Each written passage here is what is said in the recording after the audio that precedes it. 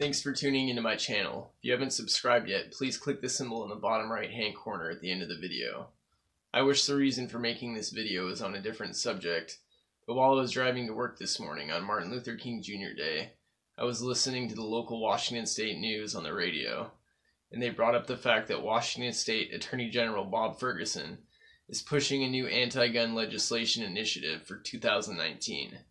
I'm sure this is due to the recent success lawmakers had in 2018 passing Initiative 1639, raising the legal age to 21 to purchase semi-automatic rifles, as well as increased background checks and new gun storage laws, but I'm not going to get into that today.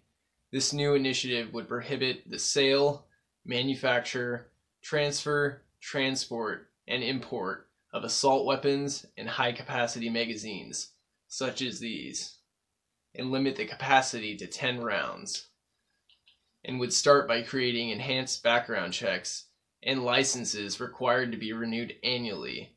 It also requires safe and secure storage for said assault weapons and high-capacity magazines, grandfathered in by being possessed on the effective date of legislation. In retrospect, what I get out of this new legislation is once again they're going after law-abiding, responsible American gun owners and are again attacking the Second Amendment instead of going after the real problem. Being a new gun owner, this frustrates me, knowing they are trying to, in the long run, take away our rights as Americans to bear arms and protect our country and families.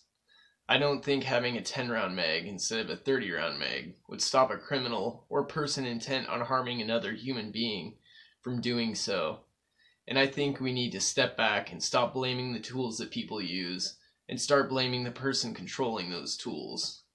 I felt it was my duty to help inform and educate firearm owners and supporters of the Second Amendment of what our anti-gun Attorney General, Bob Ferguson, is planning on doing to our Second Amendment rights, and we can stop this legislation by voting no to the initiative when it is on the ballot. Thank you, have a good night, and happy Martin Luther King Jr. Day.